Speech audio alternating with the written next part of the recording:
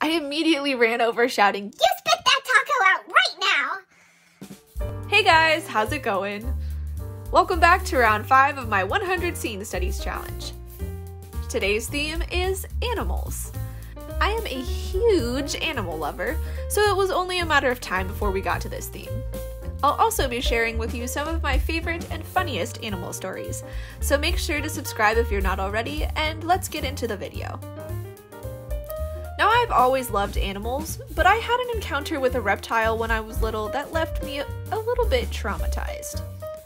One day when I was about 3 years old, my parents took me and my sister outside to see a critter that my grandpa had brought over. And this critter had a pretty scary name, Snapping Turtle.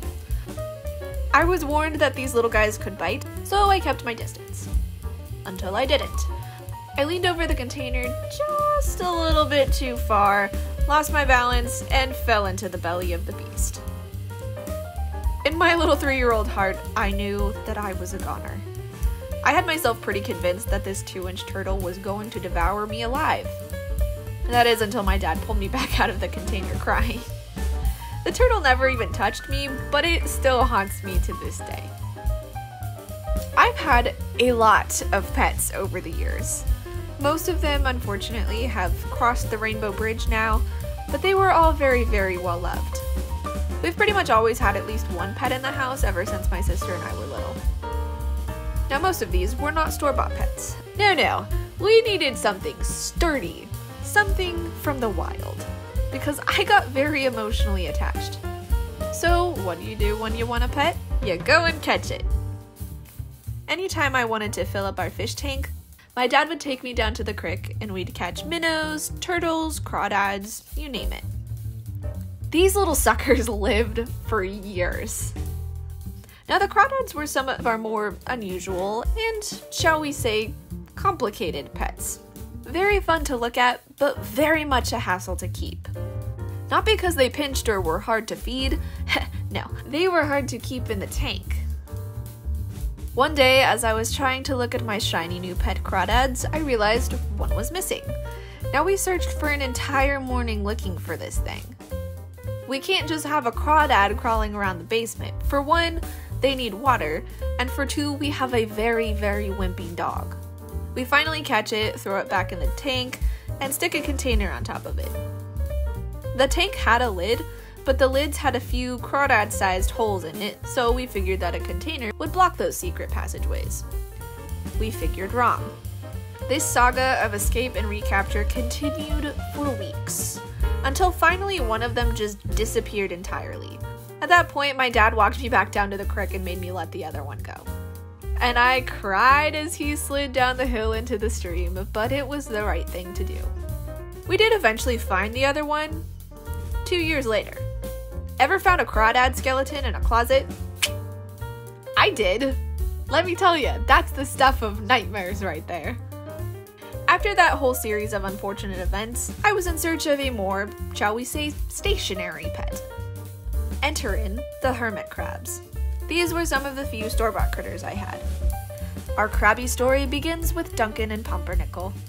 Duncan as in the donuts, and Pumpernickel as in the bread.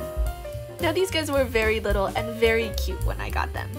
They let me hold them pretty frequently and never once pinched me, and I appreciated that. However, did you know that hermit crabs are nocturnal? I didn't. I cannot even begin to tell you how many times I was woken up in the middle of the night by 2 little hermit crabs jumping off of the roofs of their little huts and landing shell first into the glass walls of the tank. That's not a great way to be woken up in the middle of the night, especially when you're a jumpy 11-year-old who's afraid of the dark. They also are very vocal. They chirp, which is admittedly very cute, but not so cute when it's 12:15 at night. Now, I knew within a few months that something was wrong with Duncan as Pumpernickel grew in stature and Duncan did not. Unfortunately, Pumpernickel took advantage of this and mercilessly picked on Duncan. He would chase him around the tank, jump on his shell. He was a bully. And one day, Duncan was no more. Now, because Duncan had been a sickly little fella, I assumed it was just his time to go. My family, however, was convinced that I was harboring a murderer whose name started with a P and ended with an umbernickel. We made another trip to PetSmart to pick out another hermit crab. They're more social creatures, so I really didn't want Pumpernickel to be left alone in his time of grief. Enter in Captain Butterfinger. If you're surprised that these have all been food-related names, you really shouldn't be.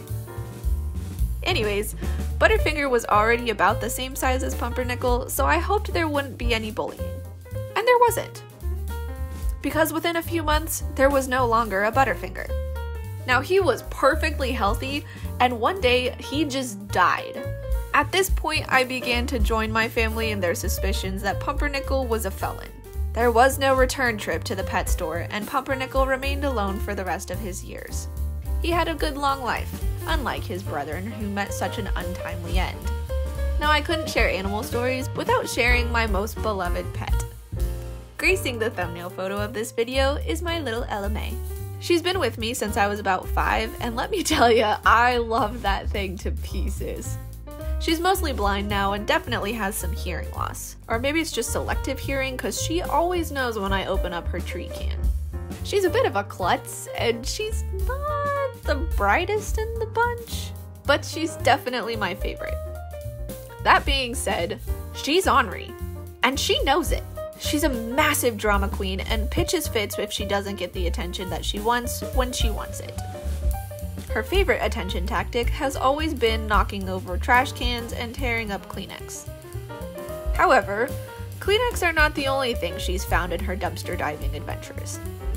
One day I was in the basement, apparently ignoring her, and I heard the all too familiar sound of the kitchen trash can hitting the floor. I got upstairs just in time to see a very fluffy butt waddling into her kennel with a taco shell hanging out of her mouth. I immediately ran over shouting, You spit that taco out right now! Now this dog does not have many teeth anymore. She still has her front one on the bottom, but only 1 or 2 of her front teeth on the top. But that one tooth is solid. Ella has the jaw strength of a freaking crocodile, and that taco shell did not budge no matter how hard I pulled. So we both just sat there, staring at each other. She biting one side of the taco as drool dripped out of her mouth, and I holding the other, wondering how I got to this point in life. She did eventually spit it out, but her commitment to food is unmatched. We've had a couple of mice in the basement over the years, so traps aren't an uncommon item. You gotta lure the mice with something, so my dad would put some peanut butter on the traps. Now Ella is always hungry. I promise we do feed her, but she is still a little piggy and will eat literally anything. This idiot licked the peanut butter off of the mouse traps, miraculously avoiding setting the traps off and losing her tongue. What a ding dong. For loving attention, she hates receiving it from other animals. We used to take her to our local 4th of July parade, but she could not stand being around the other pets. She did, however, win the pet show at the 4th of July event 2 years in a row. Not that I'm proud or anything. We had a pretty killer jumping through a hula hoop routine. Did she crawl around the hoop on the first try to get the treat? Maybe. Did we have a little sidebar of me going, Dude, we talked about this. Stick with the program. Maybe. But in the end, she did the trick and the crowd went wild. But anyways, what was I talking about? Oh yeah, she doesn't like other animals. The only animal that she does like is horses. And I found this out about a year ago when my dad and I took her for one of our summer walks. There was a couple out riding horses, and let me tell you, the only thing that has lit up her eyes more than food were those 2 horses. She threw her little head up in the air and puffed her little chest out and walked just as proud as she could as we passed the horses. And she kept looking back like every 2 seconds until she couldn't see them anymore. And she was happy for the rest of the day. She's such a wingnut, but I love her to pieces. There's no one I'd rather share my sweet potatoes with. So that's it for today, you guys.